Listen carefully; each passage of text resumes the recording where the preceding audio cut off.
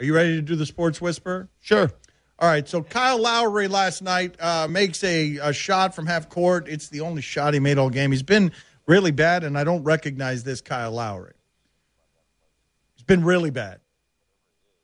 So what are we doing here with the Sports Whisper? We are. He's been really bad, not just last night, but for the first 8 games of the playoffs here, historically bad. So we have Adam Silver talking to Kyle Lowry about the fact that the NBA really doesn't want Toronto to advance on to the next round. They would prefer the Miami Heat. I feel like you're okay. Well, I feel like you just spoiled what it is that the Whisperer is doing. It's just a conversation between Adam Silver and Kyle Lowry. I know, but you just stole one of your big laughs away from yourself.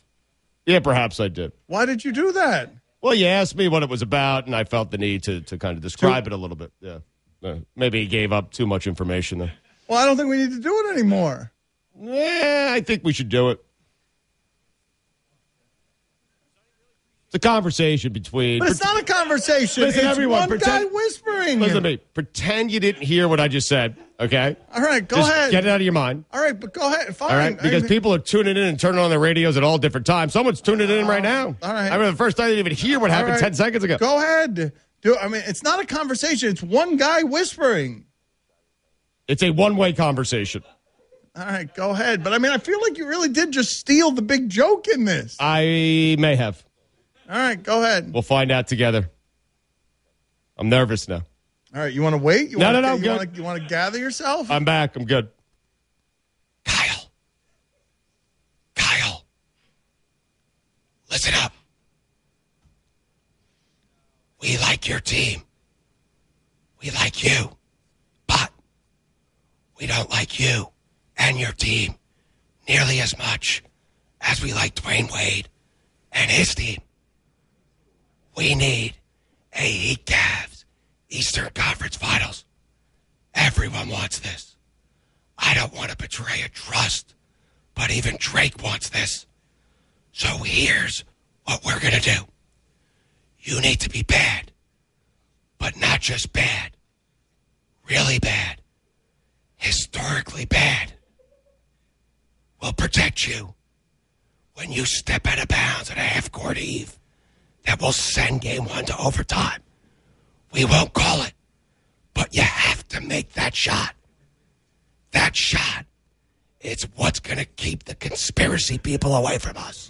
Okay. You need to make that half-court eve. Okay. And afterwards, that shot, again, is going to keep the conspiracy people away. I feel like you've lost your way on what you're reading. And afterwards, go back to being bad in overtime. Okay. Not just bad, but even worse than you were before you made the shot. Right.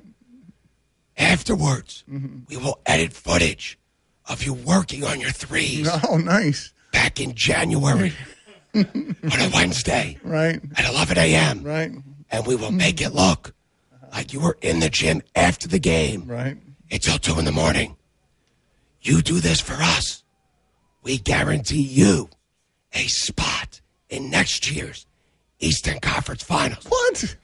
So just to recap. Wait a minute. What? Just to recap. Okay. I'm not done, Kyle. Okay, I'm sorry. Just to recap. Go out there. Make it look like you're trying very hard. Make it look like you care. And most importantly, go out there and have the worst postseason an NBA All-Star has ever had. It's Stugotz's favorite time of the day. At time. Texter writes in succinctly, yep, he ruined it. It was a close shave in the basketball game last night in Toronto. You can already assume what this live spot is after I mentioned the words close shave. Tell them more about Dollar Shave Club, Stugotz. Very upset. You don't blame that on me, man. No. Do not blame that on me. No, I did this to myself. Okay. I did it to myself. The whole joke's construct was we don't want you to advance, and you said it on the front end. I was 9 for 9, unlike Kyle Lowry. Yes. Who's 1 for 9. Right. I was 9 for 9. All right, stop doing that. Just read the ad. And I ruined it. Yes, you did. I want to curse. Can I curse while whispering? No, stop whispering, please. You're annoying people. All right, anyway. Unbelievable. Dollar Shave Club. Stop. I'm really upset, Dan.